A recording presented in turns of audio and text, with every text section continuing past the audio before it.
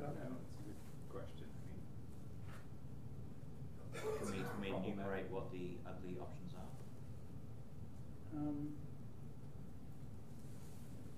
So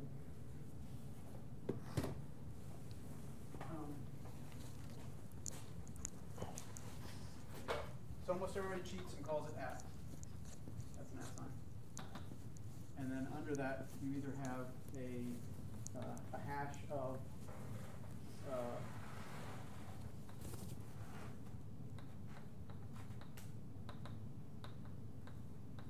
that's an index.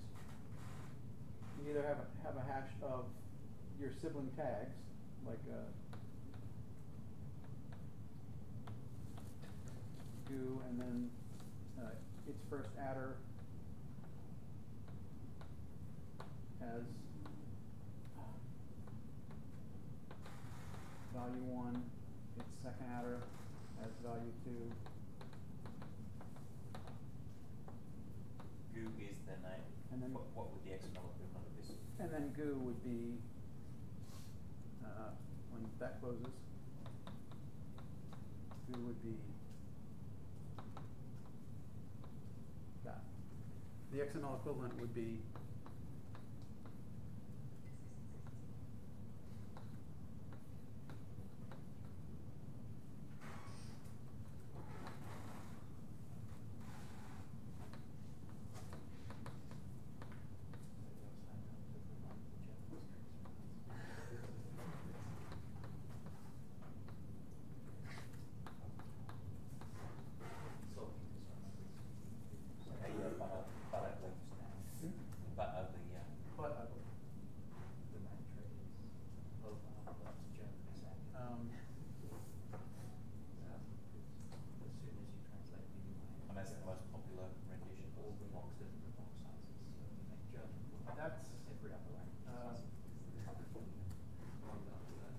that's the most flexible.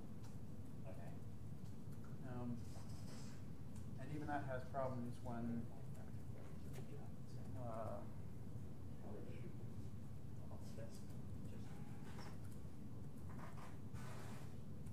would it be reasonable if somebody were using libxo to basically say I want JSON output, no attributes? Yeah, so that's what I do now. Yeah, I know. So I think as long as we don't lose that.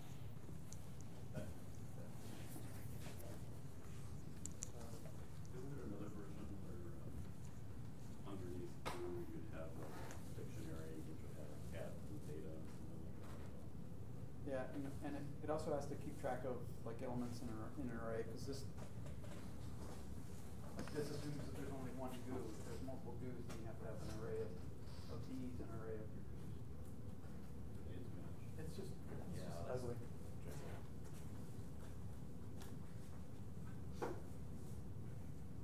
So don't use attributes for anything like JSON. Yeah, I mean, the problem is essentially it means don't use attributes. Yeah. Or don't use attributes for anything important. Yeah. But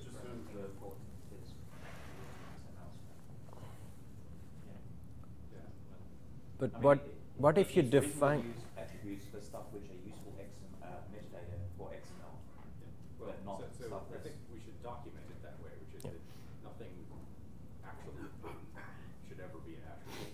Yeah. And that should be in the best practices guide, because, or else we should have an option to declare in a program that you've decided where you really do want important things to be in attributes, that you will crash if gulp with JSON.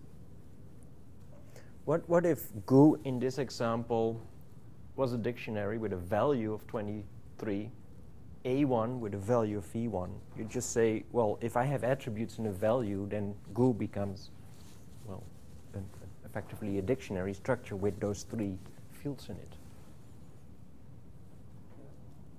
I mean, there are probably at least 4 different schemes for doing this. Yeah. And they all have their Ups and downs. Yeah. Yeah. But they're all ugly. Yeah. One big missing feature currently is there's no PLUtil convert equivalent. You can't say XO emitted XML and then later say convert back to a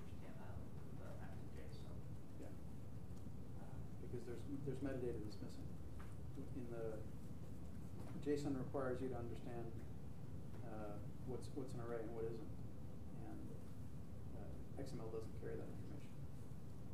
So that could be something that could be in attributes. Yeah. So we in Junos we have libraries that round trip by keeping stuff in XML attributes. It would be very nice to have a tool. Maybe this is something that libucl should run with XO, but I think HTML and text are fine. They're outward-only formats. But either we should not support, well, we should either say the XML representation is the canonical machine readable interchange format, or we should provide a tool that can consume both XML and JSON and produce HTML or rendered text. Because in particular, what I'd like to be able to do is chain together some pipes. So, say, have a version of org effectively that understands structured data. So, Yep. say, and of sort and all of the other units join together a massive string of pipes tools. So, say, give me the structured output, and I don't really care if it's XML or JSON. Extract column 2 and column 3, sort by column 2, now pretty print. Right. And the problem you run into there is that neither of those encoding formats, JSON or XML, carry how to print it, how to print it in a user-friendly format at the end. And that's something HTML carries. And I think that is something that we really need to have. And whether that is print in this format using this schema that came with this application, or embed that data in the XML. XML has this DTD or whatever Yep. field that you can use to say, go and look over here for representation. It doesn't really have a go and look over here for the human readable schema. But again, that's a thing that could be a standard in your application. Your first libxo call should be, this is my schema, this is where how you really print this stuff. But if you're wanting that, and you say, okay, so your initial comment was HTML as a read-only format. But what if it's not? What if that's the means of sorting while retaining the textual rendering? That means the tools in the middle need to be able to consume the HTML. And understand the layout of the values and the keys, and how to sort and all that, which I think would be easier than teaching something to post-render XML back into human readable text. I think that would be a better path. And then you can say, your column 2 and column 3, those, you can say, give the XPath, and the tool can say, well, I'm looking for the data-XPath field, and I'm looking for the matches of the expression it gave me. How much HTML parsing and XPath interpretation do we need to import into the base system to be able to have a utility that can sort output on column 2? Well, do you want column 2, or can you provide the name of the column? Well, that would be better. I mean, Yeah, sort you by need an XPath. So, you can probably do JSON more easily, but then, like you said, you don't have this transform attached to the human version. But outside of humanizing numbers, which fields would need to be changed from what's in the encoded input? Like the field names wouldn't be humanized, I suppose, but that's an easier problem to tackle than other things. So if I wanted to... So is what you're looking for the interface that ZFS has, where on every command you can do -O, I want these 5 columns and I want them sorted by these in this order. Yeah. For every application. I would like that. So really simple. So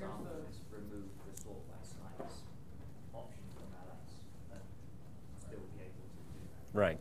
Well, Right. isn't that how we've always done it? LS minus AL, pipe, sort plus 4 minus L. No, because we have actually an LS Well, now. dash capital S because we want to be able to do LS dash LAH sort by size. Yes. And because we don't have If it's only numbers where you humanize them in the thing that's sorted. So I returned the overhead thing, but you see here this is the HTML of the example table, and you can see, it's right side up for you. You can see the data-x path and the expression. So if I said I want to sort this by that x path, it's easy to find. And then each line of output is wrapped in this div of class line. So how difficult would it be to have that information in the JSON and in the XML? Because in the JSON, then libucl can already parse these things and can do. It's not hard to carry the information. The hard part is rendering it back into text, because the encoding formats throw away. Well, they throw each of these divs is something. Here's the class. Yeah, anything that's not tagged, like words in between, gets thrown away. Yeah. Yeah, so like here's padding and decoration and padding and all these things that you could invent XML containers in a different namespace and carry them through. But if you're really wanting to, in the end, render it back into text, this is probably the easiest format to carry it in. But is it also the easiest format to Sort. Sorting would be finding. You're saying sort. Just make the HTML output use Google's JavaScript tables and you just click the columns and they sort automatically. You're saying sort lines by the div whose data-x path is whatever expression you gave. I mean, But the numbers are, say, you're humanized. sort of joking, That but- makes it hard to sort in a way as well. Yeah, they don't sort. So, No, but the HTML carries in the data-number Yeah. The raw. attribute the raw number. Yeah. oh, Which okay. will sort. Okay, Will sort. that will sort, yes. So if What he's telling you is this is the richest format in which to do what you want. what I'm thinking, everybody hates JavaScript, but there is a BSD licensed embeddable JavaScript interpreter that is actually not horrible, and Oxymoron. so I've been playing with it and have implemented web workers and stuff for it, so you can write massively multi-threaded JavaScript because obviously that's the language you want to do this in.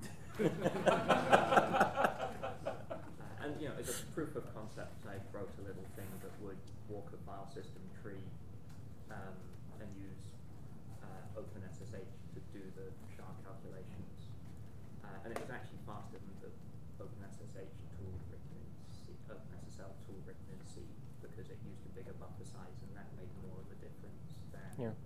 writing the tool in a low-level language. Yeah.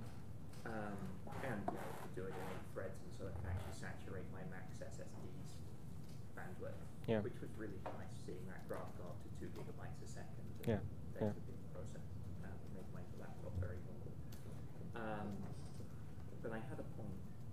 Yes, and the point is, if we wanted to, embed this as a tool, how much DOM do we need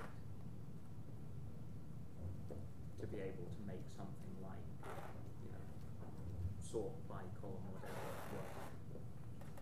And what would those pipelines look like? Because I've written some FFI generators for this, and I'd be happy to write some more code that binds JavaScript, and if our libxo sort utility is a set of JavaScript scripts, that's actually a really nice way of getting people who are not C programmers involved in FreeBSD-based system stuff, which is something we want to do. And Yeah. we get have people like Alan, and then we trick them into becoming C programmers.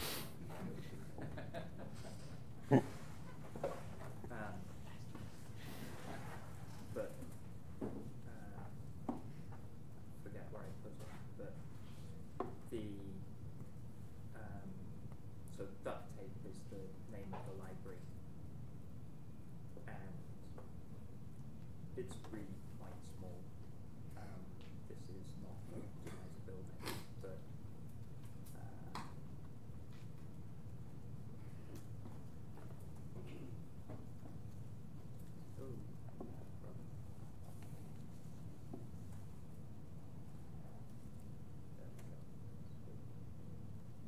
So the answer to your question is the HTML that comes out of libxo is very regular, very easily parsed, and doesn't include a lot of the voodoo of XML or HTML.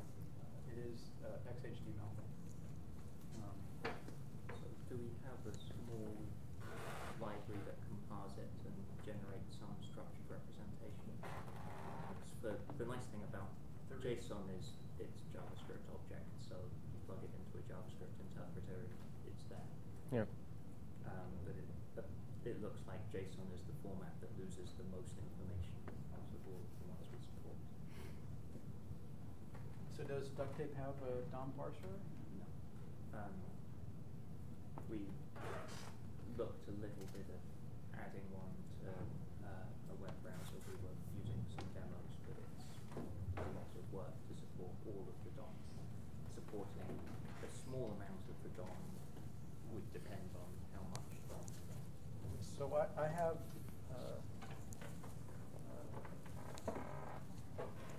on a GitHub a simple XML parser, and it doesn't handle the stuff that libxo doesn't generate.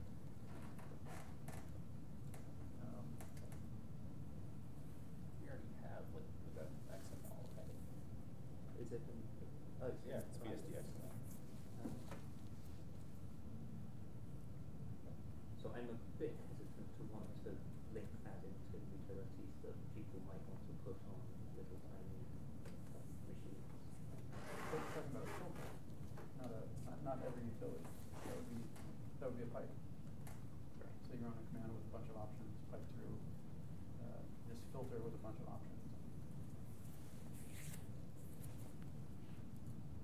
Maybe that's affordable. So the utility that I've written that lets you write shell scripts in JavaScript that uses this language just doesn't yet have, you can, there's an FFI generator, so it's trivial to make it able to load some libraries, some JavaScript libraries, is about 270 gig. So that seems like a size that you could sneak into the base system and people wouldn't notice. The stuff that would go in contra duct tape ships as a single massive .c file and a single much smaller .h file. So if we can expose the HTML as JavaScript objects of a known structure, then that would make writing, sorting, and filtering things. We could provide a set of example strings.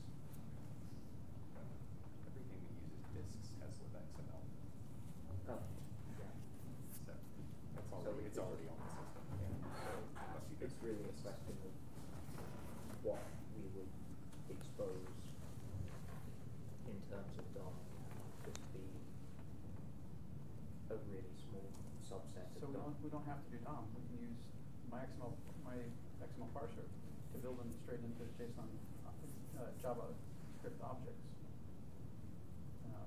You don't have to use DOM with parsers. Yeah. Right, but so DOM is an overloaded term.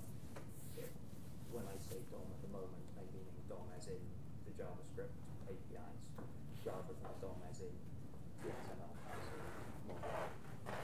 But whatever we're using, what would the JavaScript object look like? We should maybe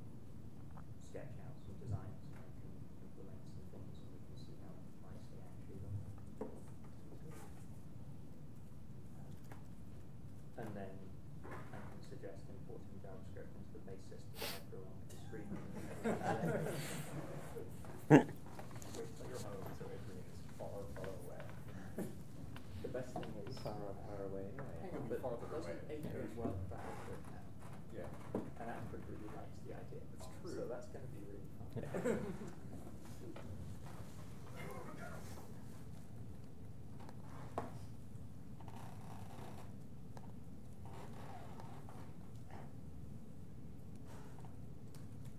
I have a lib utility that uses libclang that will parse a .c file and will export every function in that as a JavaScript function.